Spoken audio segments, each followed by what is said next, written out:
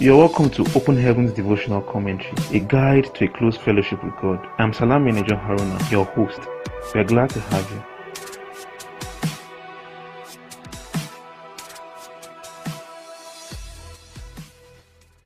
Hello, good day, and thank you for joining us today again. Open Heavens is written by our Father in the Lord, Pastor Enoch Adejare, the General Overseer of the Redeemed Christian Church of God.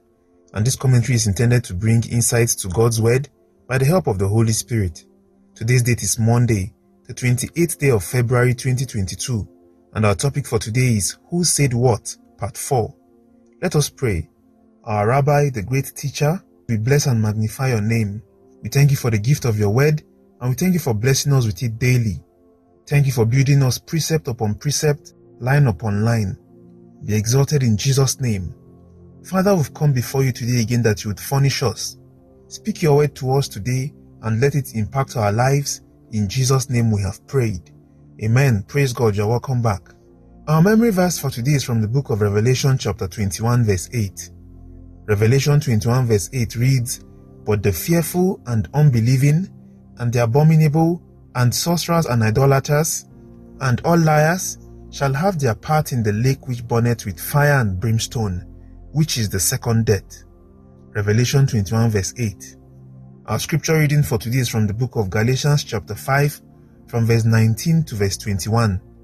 Galatians chapter 5 verse 19 to 21 reads, "Now the works of the flesh are manifest, which are these: adultery, fornication, uncleanness, lasciviousness, idolatry, witchcraft, hatred, variance, emulations, wrath, strife, seditions, heresies, envyings, murders, drunkenness, revellings, and such like, of the which I tell you before, as I have also told you in time past, that they which do such things shall not inherit the kingdom of God." Galatians chapter 5 from verse 19 to 21. God bless the reading of His word in Jesus' name. Amen. Praise God.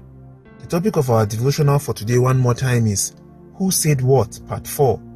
And in the body of our devotional, we have our Father in the Lord telling us today that the Bible is a sacred document provided by God Himself as the approved source of information for man about everything in life.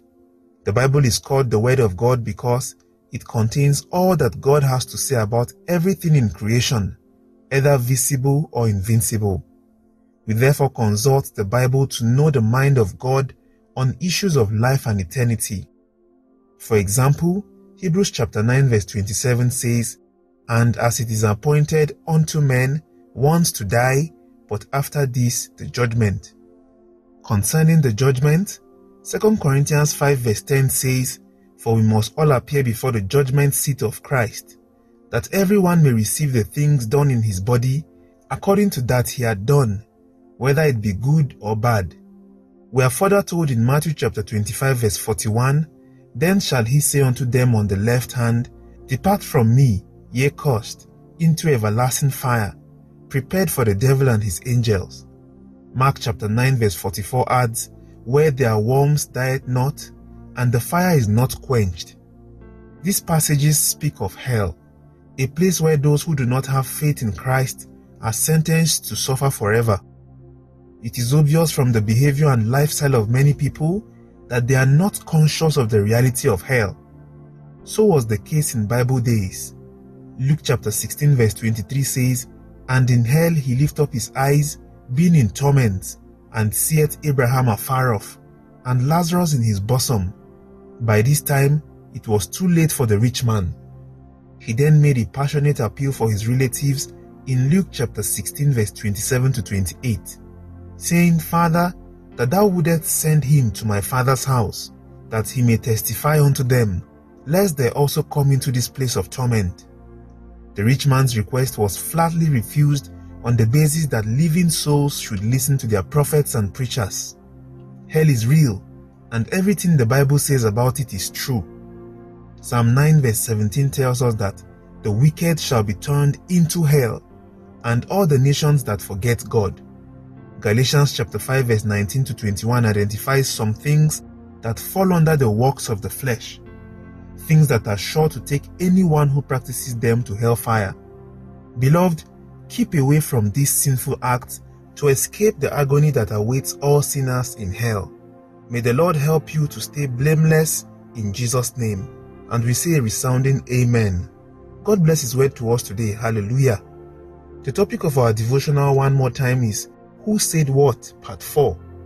We have seen the part 1, 2 and 3 of this topic, which has tremendously blessed us. In part 1, our Father in the Lord tells us that God is almighty. His words never fail. His promises in Him are yea and amen. His word can be taken literally for it. It is guaranteed. We learned in the part 2 of our topic that we must be like the Berean Christians. We must go beyond listening to preachers to begin to search scriptures diligently, taking God's word as our permanent standard for measurement, and ensuring to discard whatever does not conform with God's word, which is our standard. In the part 3 of our devotional, which we studied yesterday, we learned what God's word has to say about marriage. It tells us that marriage is honorable in all, and the bed undefiled. We understood that sexual immorality is both offensive to God and harmful as well to the parties involved. The bed, like we are told, must remain undefiled. Contrary to public opinion, this bed must remain undefiled both before and even in the marriage. God does not take immorality lightly. Hallelujah. Today our Father in the Lord narrows our topic down to the reality of hell. In our very first lesson, which was on Who Said What? Part 1, our Father in the Lord mentioned very importantly that the strength of any statement or promise should be measured based on the identity of the speaker. In today's devotional, which is Who Said What? Part 4, speaking about the reality of hell, God Himself confirms this to us that it exists and it is no joke at all. We have heard some people make a joke of hell and say they would offend God so much while on earth so that when they appear before Him in His anger, He would throw them over hell so that they could land on the other side of hell, which they believe would be heaven. That is a costly assumption and a terrible mistake to be made. God is not deceived. Every work of unrighteousness will definitely have its reward. We have also heard some people argue and say, God is love. It is not possible for Him to punish evildoers for eternity. That is such a costly assumption. Do not forget that God is not only love, He is also righteous and just. He has given us a choice to either choose life or to choose damnation. It is sad to say, however, that men, despite seeing the glaring consequences of living in sin, many still choose to go that way, and as a result, intentionally ignoring the way to eternal rest, and instead choosing the place of gnashing of teeth. From scripture we have several evidences that hell is not just a story, but a reality, a place that actually exists. In Luke chapter 16 we find the story of the rich man and Lazarus. In verse 19, for example, our Lord Jesus speaking there says, there was a certain rich man. He repeats the same thing in verse 20 by saying, and there was a certain beggar named Lazarus, telling us that this was a true story. If this never happened, He would not mention that they did. This particular story is different from a parable, because when our Lord Jesus communicates parables, you would often hear Him say things like, and the kingdom of heaven is likened to so and so. But this story is quite different, because it clearly points out to us that this was something that actually happened. In other words, men have gone to hell. Men are going right now as we speak, and men would still go to hell if they choose to ignore this warning. I'd also like to draw our attention to something very important in today's devotional, still in the story of the rich man and Lazarus. The rich man, out of the pain and anguish that he was experiencing, mentioned to Father Abraham that he would like a warning to be sent to his brothers still living on earth. Now, the response of Father Abraham is what I want us to pay close attention to. We can find the response in Luke chapter 16 verse 29, where Father Abraham told him, they have Moses and the prophets, let them hear them. We can learn from this statement that God intends to teach us, who are still alive, to take caution by the warnings that we have from our preachers and teachers. May God grant us the grace for obedience in Jesus' name. For those who would stick to our Lord Jesus Christ, however, we have good news. In John chapter 14 verse 2, our Lord Jesus tells us, in my Father's house are many mansions. If it were not so, I would have told you. He says, I go to prepare a place for you. Verse 3 says, and if I go and prepare a place for you, I will come again and receive you unto myself, that where I am, there ye may be also. Heaven is the place to be. Our Lord Jesus has gone ahead of us to prepare a place for us because He intends that we spend eternity together. It is our prayer today that we would not be missing there in Jesus' name. We'd bow our heads now and pray. We'd say, Father, please don't let me ever be a candidate of hell in Jesus' name. Pray this prayer like you have never prayed before. Say, Father, in the name of Jesus, help me never to patronize hell. Let me never be a candidate of hell. Grant me the grace to carefully and intentionally avoid all the evil works that take men there in the name of Jesus. Grant us the grace to live in holiness, the grace to live righteously, the grace to deny ourselves of worldly pleasures of sin. We ask that you would grant unto us today, Father. Help us not to think lightly of the reality of hell. We also ask in the name of Jesus that, Father, you would impress upon our hearts the urgency to save men from hell, that would make heaven at last and would take as many as possible along with us, to the glory of your name. In Jesus' name we have prayed. Amen. Our Father in heaven, we are grateful for your word today. We are grateful for this word of warning, that of a truth hell exists. We ask that you will grant us the grace to do all that it takes never to be found there. In Jesus' mighty name we have prayed. Amen. Praise the Lord.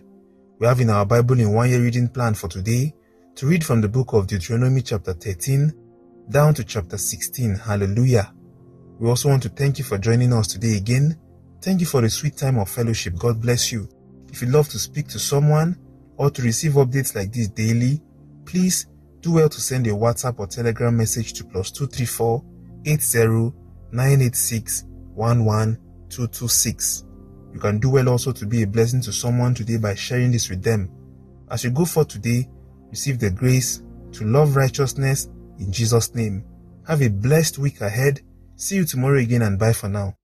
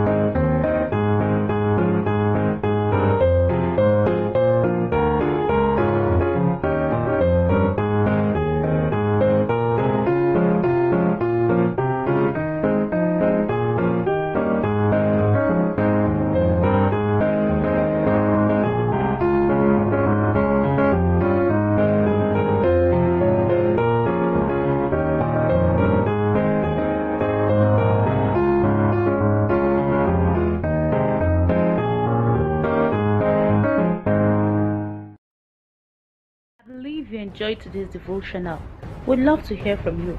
Kindly leave a comment. You can connect with us on any of our social media handles attached. God bless you. Have a great day and see you tomorrow.